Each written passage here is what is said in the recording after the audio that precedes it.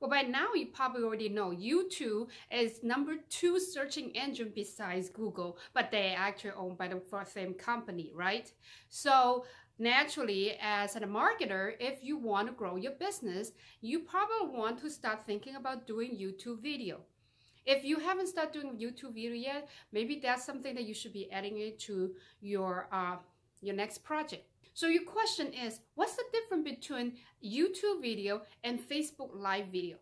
And why do I need both? So let me take some time out and explain to you. YouTube video, it's your evergreen content. What that means is that you just need to do your video once and you upload it. It's on your channel and you have their own link. You could share that link to any social media platform, any online marketing platform you want, and it will stay there and the data will stay there. Facebook Live video, once you post it, right, as you post every single day, the feed is being pushed down further and further. The chances of you seeing this video and getting the link of this video for quickly, it's hard. And for someone, if you have that Facebook Live video and for you to send it to your email list and they don't have a Facebook account, they cannot see that video.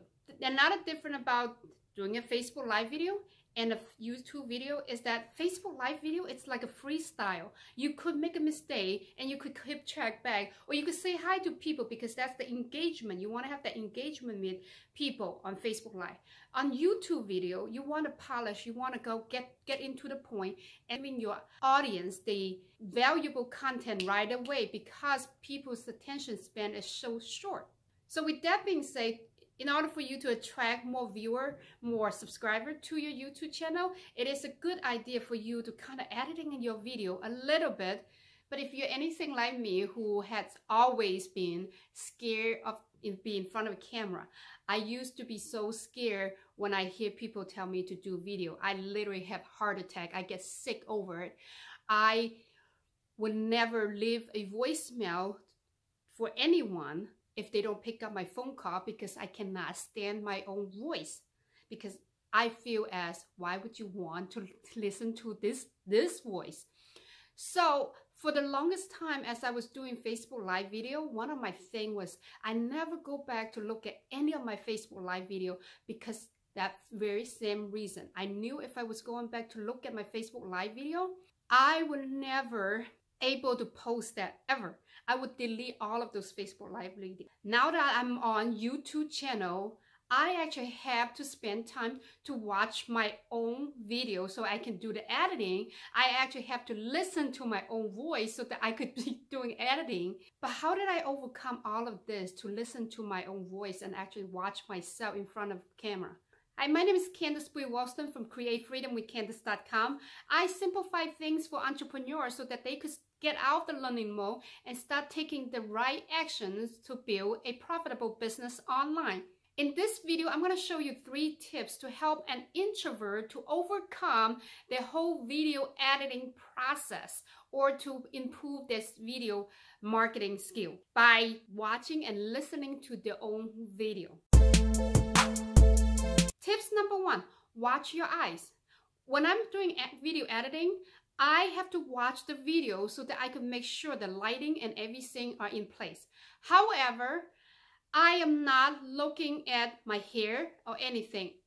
When I'm doing video editing and by watching the video, I want to focusing on the content that I'm putting out there. But I also want to watch it. So a lot of time when I'm doing my video editing, instead of watching everything, I watch my eyes. I literally laser focus into my eyes. Here's the reason why. If you were looking at everything, you were actually being sidetracked by your hair is not perfect, your lipstick is not perfect, the lighting is not perfect, this is not perfect. But if you're focusing on your eyes, and you could hear better, you could actually tune out everything else. Here's the reason why. Because most of the video, your eyes is the one that's speaking to the audience. How many times have you watching the video, you feel like that person is staring at you when they're talking to you, even though they are on the camera?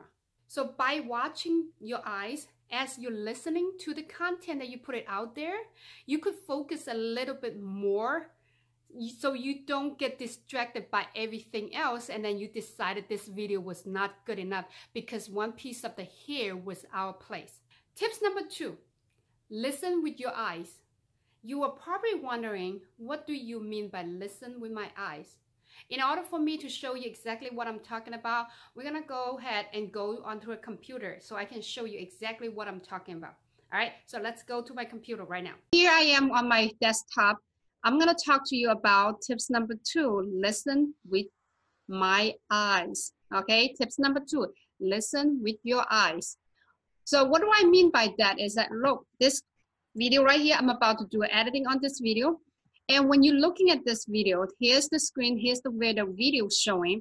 But I wanted, when I'm listening, I'm not looking at this part right here. I'm actually looking at here, and by listening to what I'm watching, if you notice, these have a little graph on there. It looks like a graph. Those are your voice, the sequence of your voice, up, down, and the tone. So when I'm listening to this video, when I'm editing it, I'm listening to it, I am not looking at anything else but this graph. It helps me concentrate on the content that I'm actually listening to so that I could edit it. Because if I was looking at the video and I would start noticing things that I personally do not like, maybe my cheek is too big, or maybe my lipstick is a little bit off, or my hair.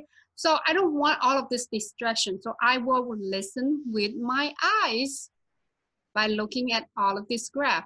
And it helps kind of listen with your eyes.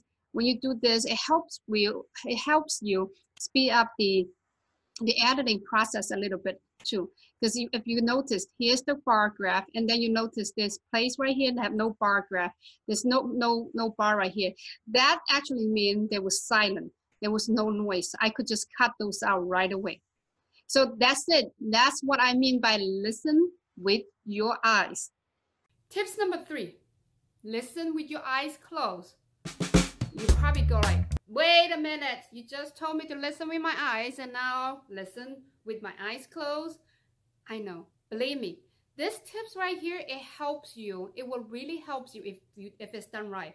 It will really help you to start improving and start noticing things and start improving your video marketing skill. If you're new to doing Facebook Live and you still haven't had the confidence to watch your video, your Facebook Live video without criticizing yourself and end up deleting the video, this is the trick that will really help you. So this is what I do. I will wear a jacket or a top with pocket, or I have a phone clip with the clip so that I could clip onto my belt or put my phone in the pocket. So when I do that, I put the earbuds in and I will start listening to my Facebook Live video. By listening to my Facebook Live video without looking at it, I could concentrate on the content a lot better because I will not be distracted by my hair, everything. It's all about focusing on the content. Listen, all of these 3 tips will teach you how to watch your video from a third-party perspective. Let's be honest, a lot of time when we're watching our own video, we are not even listening to the content that we're putting out there. We are actually looking at everything else besides the contents. But if you are actually put yourself in the shoes of your audience is actually listening to the content rather than everything else.